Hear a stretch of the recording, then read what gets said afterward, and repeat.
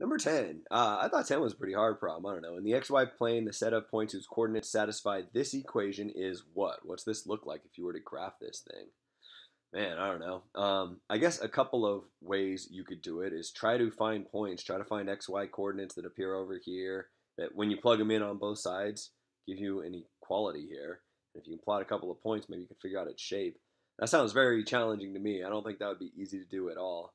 Maybe you're lucky enough and you can find a few. But even then, it might be hard to tell what your shape is, and that doesn't seem like a very efficient way to solve this. The way this made sense to me is by recognizing the distance formula.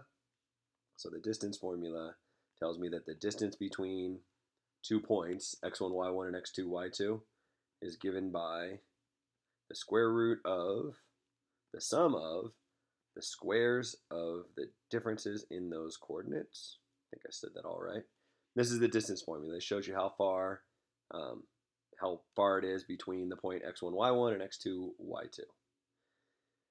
So if you recognize that this and this both kind of look like this, right? This over here is the distance formula. Specifically, it tells you how far xy is away from the point -3, +2.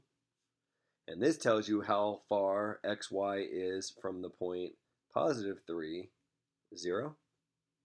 Now, so really what this is asking you is for the set of all points, x comma y, that are equidistant, that the distance from this point is the same as the distance from this point. So I have my graph here, and I got -3, 2.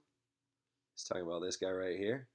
And I have 3, 0, 1, 2, 3, 0. And what I'm looking for are a bunch of points where the distance from my point to either of these guys is the exact same.